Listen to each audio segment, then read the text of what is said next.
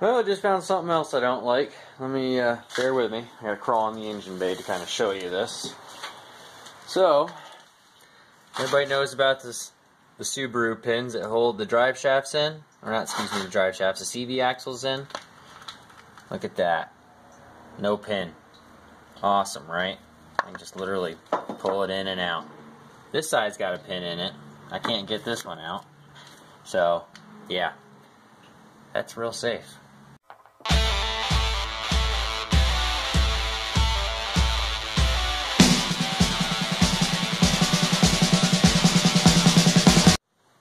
Alright, so today, looks like I'm underneath the car. And yeah, it's another day, so I'm going to go ahead and just put these kind of in laps, you know, together. And basically just kind of make one big video that I can. I know the other day I ended up doing about an hour of footage, so get you guys an idea. I've cut back a lot, so I mean obviously I'm going to make these videos only like 5-10 minutes long, that way they're at least something to worth watching. Alright, so now I'm under the car, time to take drive shaft off. I've already removed the cover. Once I get that off, then I can take the carrier bearing off, get the carrier off, drop that down, and then I can basically pull it right out of the transmission itself. But yeah, right now I'm going to go ahead and finish working on the drive shaft bolts, as you can see here.